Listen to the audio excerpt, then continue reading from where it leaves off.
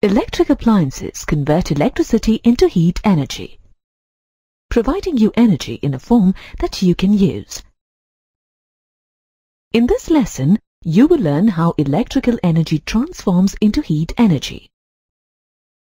At the end of this lesson, you will be able to describe the heating effect of electricity, identify the cause of the heating effect of electricity, illustrate the working of an electric fuse, state and derive Joules Law.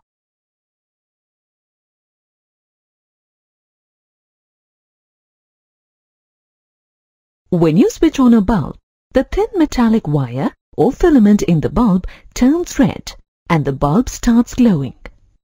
This is because when an electric current passes through a metallic conductor, the conductor gets heated. Thus, electrical energy is transformed into heat energy. This is called the heating effect of electricity. Many appliances in our household utilize the heating effect of electricity. Some common examples are electric irons, room heaters, and storage water heaters. How does the electrical energy of current get converted into heat energy? Every conductor offers resistance to the flow of current. When a potential difference is applied across the ends of a conductor, the free electrons in the conductor start drifting from the low potential end to the high potential end. These electrons collide with the positive ions. That is, the atoms that have lost their electrons. When the collisions take place, the energy of the electrons is transferred to the positive ions, making the ions vibrate more violently. This creates resistance to the flow of electrons.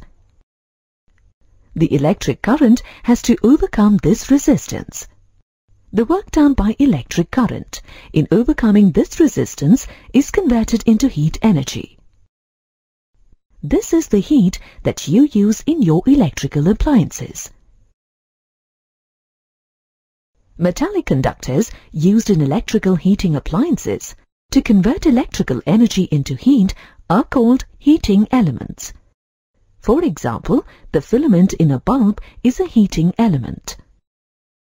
A good heating element should have high resistivity so that it gets heated quickly, high melting point to enable it to withstand high temperature, negligible variation in resistance due to temperature changes.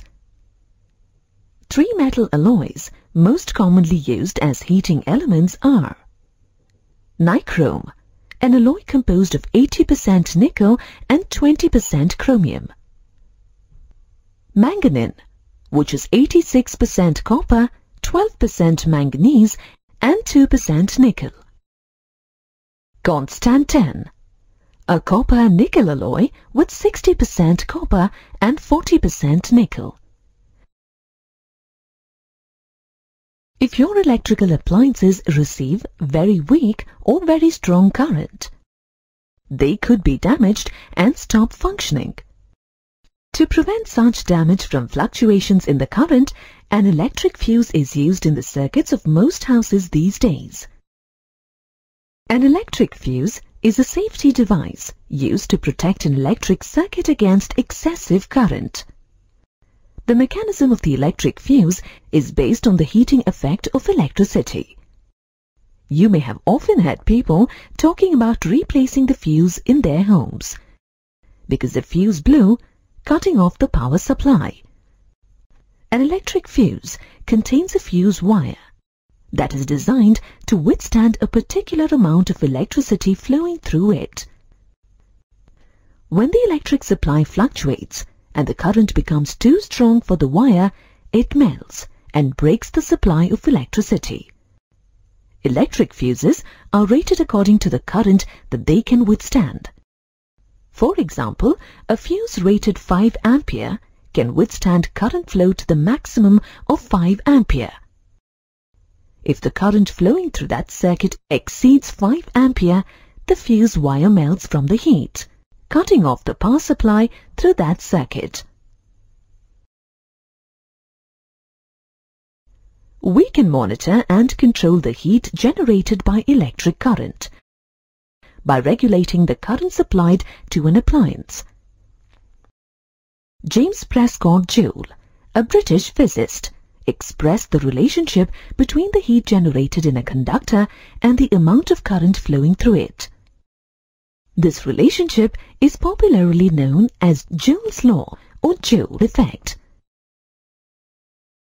Joules Law states that the amount of heat produced in a conductor is equal to the product of the amount of current squared,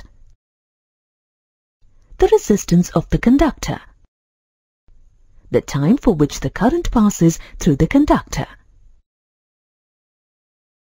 To derive Joules' law, let a potential difference of V volts drive a charge Q coulomb through a heating element, and W be the work done. The potential difference is a measure of work done in moving a unit charge across a circuit. From this, we get equation 1.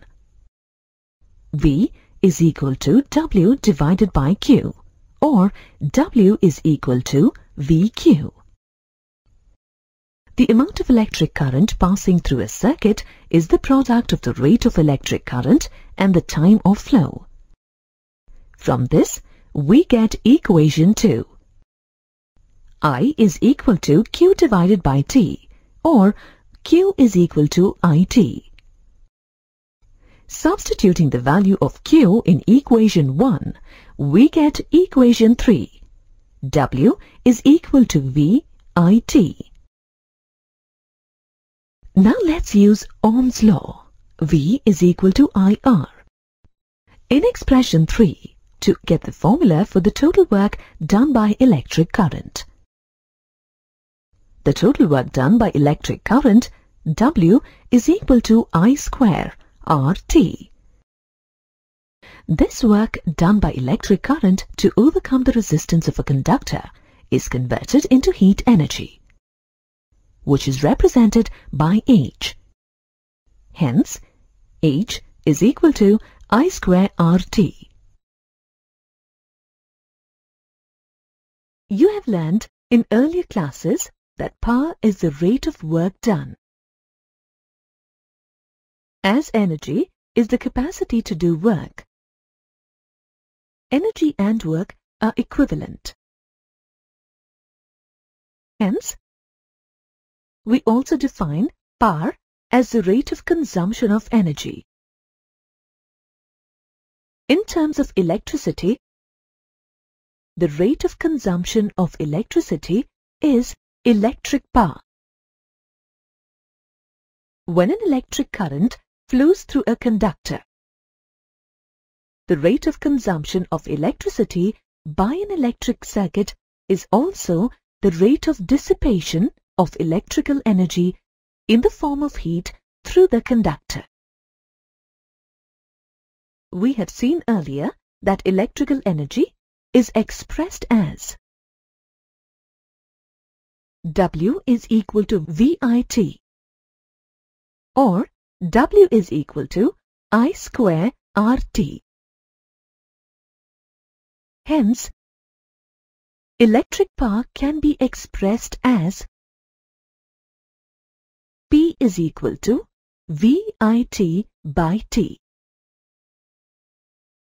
This implies P is equal to VI, or P equals to I square RT by T.